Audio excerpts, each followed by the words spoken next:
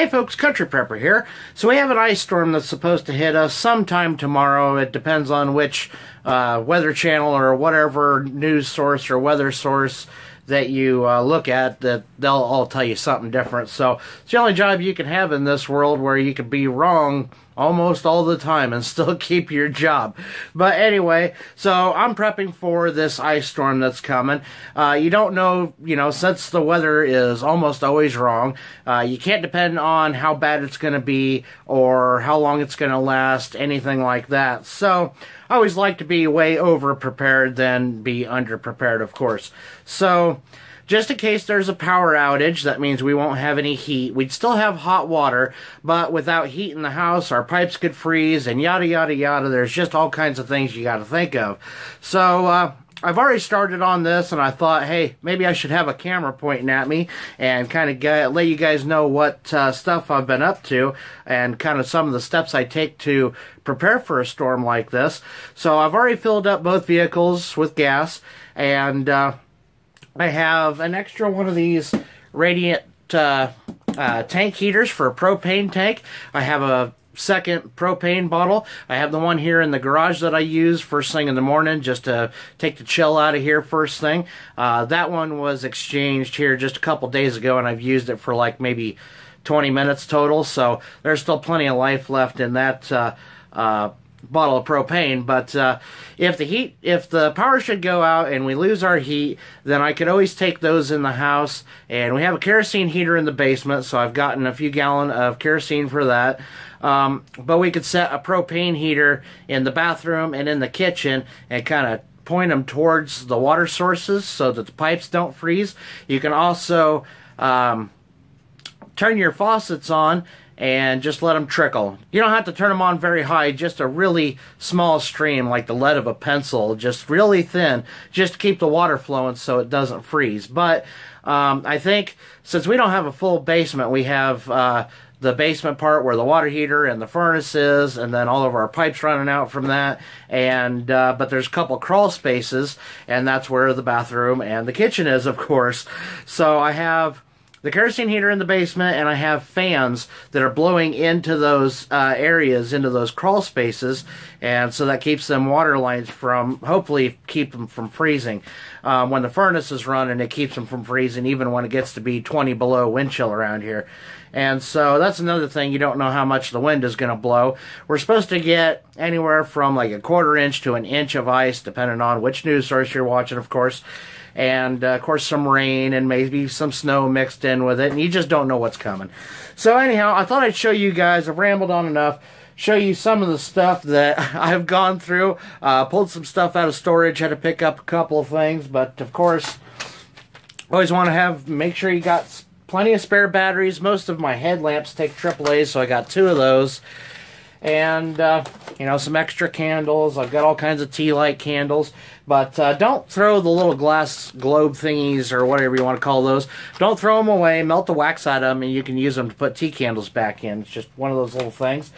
All of my solar stuff I have had out on the deck in bright sunshine today, so they got all charged up. And these and these, I'm going to be really kind of excited to test those out, but I've turned them on and used them a few times. The one really cool thing is they can both be used as a power bank, so that's kind of a nice backup option. Of course, got the tank heater, got some hand warmers, toe warmers, and stuff like that.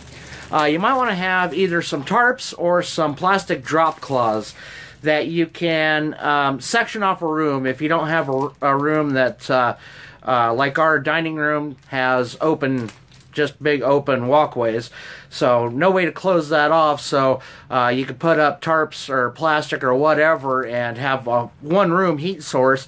That way everybody stays warm and you can actually sleep. If it gets really bad to where we can't even keep it warm in there, I know I can keep it warm in here in the garage. So with the wood stove and 2 propane heaters, we'd be sweating in here.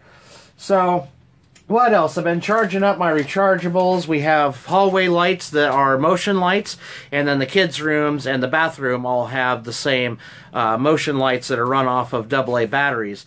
So they all take 4 AA's, so I'm charging up those batteries on this SunJack USB charger. Of course, you got your weather radios. I'm charging up my, well, that one's charged finally. I have my Baofeng, yeah, radios, ham radios. So I got 2 of those. This is the one I usually just keep here in the garage and listen to. This is the one I usually keep in my bug out bag. This one is a UV5RWP, supposed to be water resistant and dust proof. I'll leave a link to that one. I haven't done a video on that one, so I'll leave a link to it if I can find it. I got it on Amazon, but they were out of them last time I looked. So if I find a link to it, I'll let you guys know. Another thing is cooking sources. You don't know how long the power is going to be out, so I got the Coleman camp stove over here, and I got a couple extra bottles of propane for it. Got my lanterns, my UCO lantern, and just a bunch of different lanterns. You got to have lots of light at night. First aid kit. Bad things happen at night. Bad things happen during storms. You don't know when somebody's going to come to your front door injured. So, or maybe something happens to you because you're fumbling around in the dark. But never a bad idea to have a first aid kit around. That's the one I usually keep in my truck. But I got it because it's more comprehensive, I don't know what the word I'm looking for, maybe comprehensive or more extensive. Has more trauma type stuff, but also has a little stuff in there too. And then I got my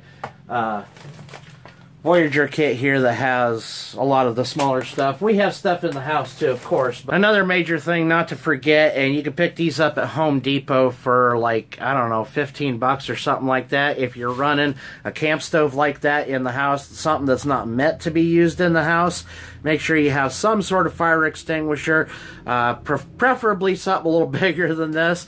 But this will do if you have nothing else and you're running low on money.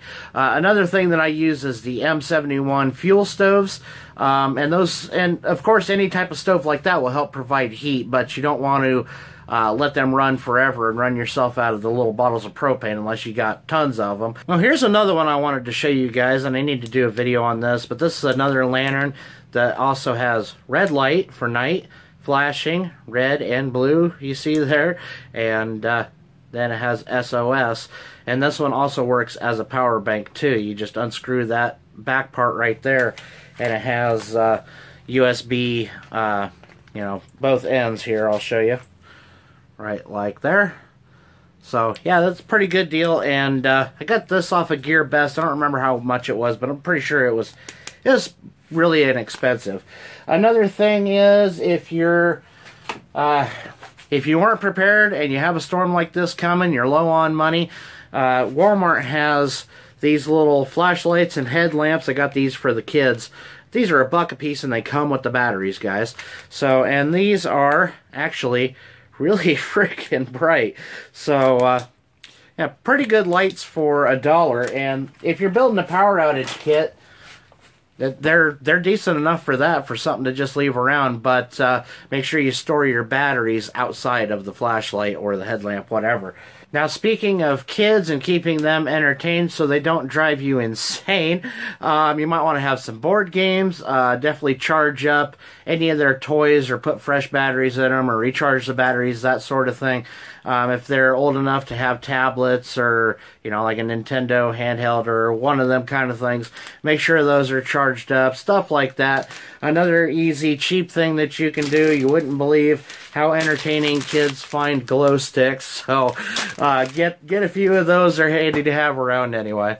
Another thing, you want to make sure that you have extra blankets, sleeping bags, things like that in case the power goes out and you're just trying to keep that one room warm. As far as food goes, I can cook pretty much anything on that, but usually just like we'll warm up to try to conserve fuel. We'll just like warm up cans of like chunky soup or something like that. Another thing you might want to do before the storm hits is take any kind of meat or perishable stuff out of the fridge, put it in the freezer, because the more stuff you have in the freezer, the longer it will stay cold and stay frozen and stay good anyway.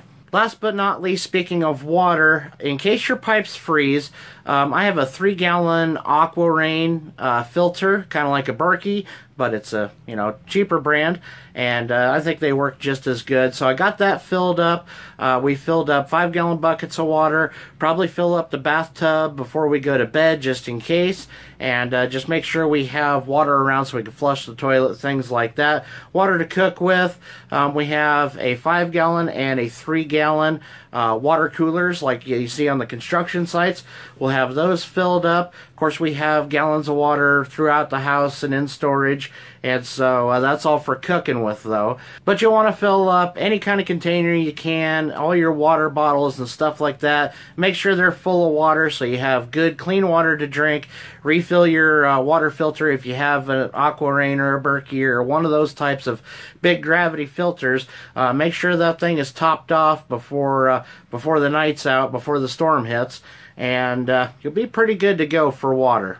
Just try to make sure that you do everything you possibly can so that you do not have to leave your house. If you do end up, for some stupid reason, have to leave your house, you have no other choice, make sure you have a good tow rope and a good kit, extra blankets, wool, and stuff like that in your vehicles. Hopefully you have a 4-wheel drive, but 4-wheel drive, it might get you going on ice, but it doesn't help you stop, so keep that in mind. So anyway, this ice storm is supposed to hit northern Missouri and Kansas and most of Iowa where I live, so you know, if you're in one of those states, stay safe and stay warm, guys. If you have any other tips for prepping for a storm like this, please leave a comment down below, and thanks for watching, guys. See you next time.